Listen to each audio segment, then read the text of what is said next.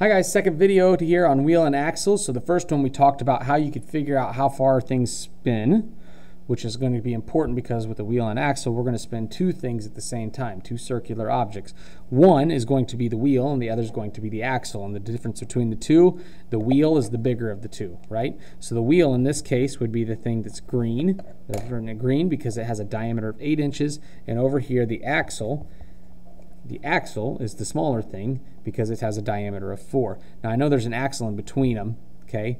And so we've got a little bit different situation here, but let's say that I'm spinning, I'm applying force to the green wheel, and effort is going to be, the load is going to be on this wheel back in the back, okay? So the smaller wheel, so we call that the axle, all right?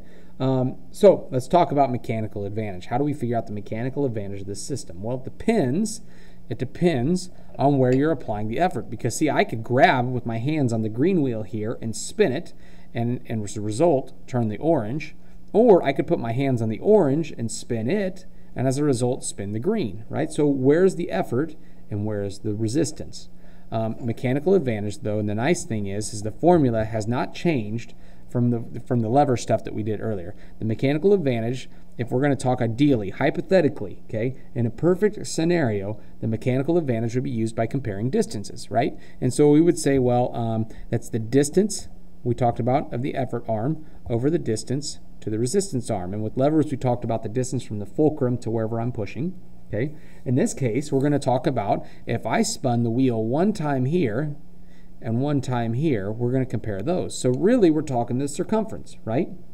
Well, we have a formula for circumference. It's 2 pi times the radius of the effort arm, or the effort wheel or axle. And then the circumference for the little one is going to be 2 times pi times the resistance, the radius of the little guy, right? And look what happens in our formula. See, circumference of the effort, circumference of the resistance, right? In our formula, it doesn't matter which one we talk about. The 2's go away and the pi's go away. So our distances are really like radiuses. Or we can also do pi times the diameter of the effort arm over pi times the diameter of the resistance arm, and the pi's go away, so I'm comparing diameters. And either way, look, I'm just comparing the dimensions. If I have the diameter here and the diameter here, I can make a comparison. If it was radius and radius, I could still make the same comparison. I'm just going to divide them, okay? So it turns out to be simply this. Let's say that we apply force on the diameter of the big wheel. So let's just say, for instance, that I take my hands and I apply it here, and I apply a force here, okay? So my effort force is here. If that's the case, that means that the load is here. So I'm spinning, let's see, that would be counterclockwise. That means the load is going to be clockwise. It's going to oppose it, right? And so we'll say that this is the resistance force, and it's going the opposite direction, okay? And if I want to figure out the mechanical advantage of this system, it's pretty simple then.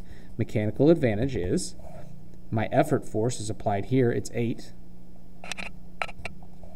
And the resistance force has a diameter of 4.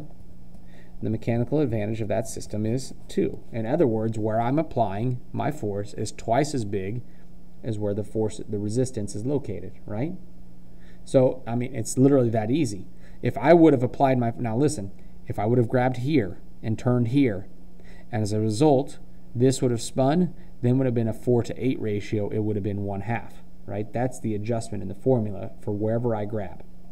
And that's pretty nice because that means I got my ideal mechanical advantage. I'll just go ahead and put an I here, okay, comparing distances. Now, let's say that we go ahead and let's add some forces in to take this problem a step further. Let me grab a different color here.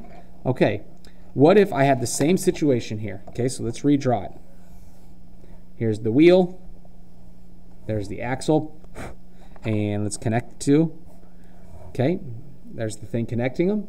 Okay, so now let's say then, this time instead of giving distances here, it's the same wheel and axle, so 8 and 4, right? But let's say this time that I go ahead and I spin and I apply 40 pounds of force here. So my force of my effort is 40 pounds.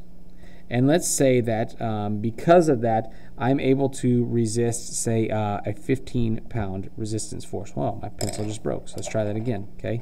15 pound is the resistance force, okay? Well, I was expecting, notice, I was expecting a mechanical advantage of 2. Do I have that mechanical advantage of 2? Let's take a look, okay? when I talk about AMA, the actual mechanical advantage that I got out of this system, what I'm going to do is I'm going to compare then the force that I got out. Oh, wow, I made that. Hold on. Let's pick a better value here. Let's say 75 pounds of force, okay?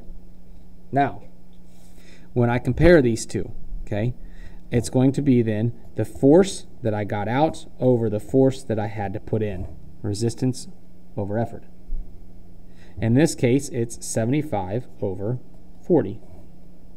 Now that does reduce. 75 over 40. Sorry. 75 over 40 is, that's going to reduce to, of course I'm getting a call on my phone so I can't use it. Hold on just a second.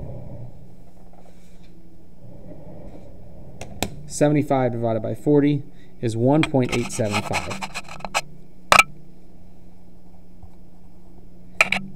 So I did not get the full two mechanical advantage that I thought, right? But that just means that I must have lost some of the mechanical advantage to friction, and that's okay, because the last thing I'm asking you to do in all these homework problems is to figure out the efficiency. And when I ask you to figure out the efficiency, we take AMA over IMA. Okay, so I have a 1.875 on top, and I have a 2 on bottom. If I take 1.875 and divide it by 2, I get 0.9375. That is 93.75% efficient. And that's a pretty typical problem for the wheel and axle. Hopefully that makes sense. That's enough to get you going on the homework. Email me if you have any questions, and actually ask your neighbor first. See if you guys can't work through it together.